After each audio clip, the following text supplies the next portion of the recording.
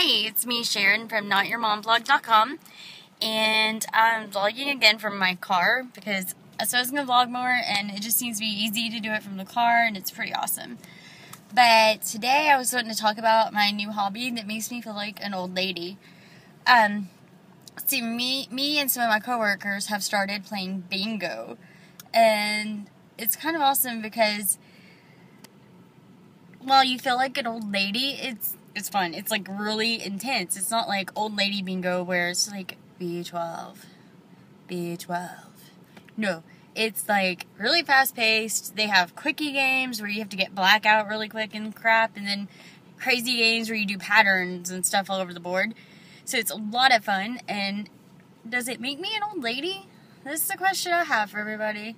Is bingo an old lady thing, or is it cool for, people in their 20s or early 30s to do that? I mean, it sounds fun and everything, but these people are the people at the bingo hall we've been going to. They're intense and hardcore. So maybe I'm not doing old lady stuff. I'm just wondering, does bingo make me an old lady? Thank you.